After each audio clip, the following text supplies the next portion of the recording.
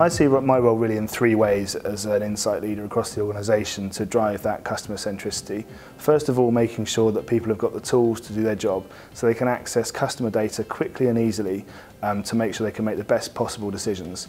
Secondly, it's setting the bar uncompromisingly high to make sure that people are really clear that they need to take customer-centric thinking into everything they do and all the initiatives that we're driving and do the right thing for the customer.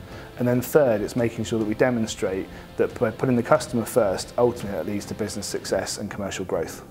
I would say there are two things that have really helped us build customer-centric thinking across the organisation.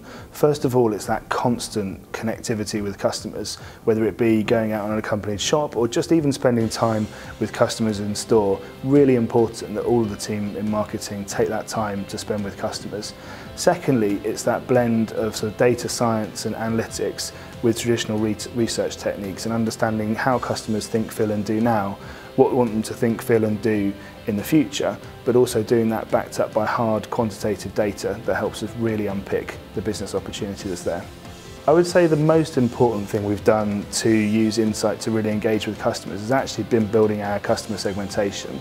So we've taken a quantitative approach to this. We've interviewed 30,000 customers across all the geographies in which we operate, and that's given us a really deep, granular understanding, both qualitative and quantitative, of who our customers are, what she values and what we need to do to drive business success over a period of time.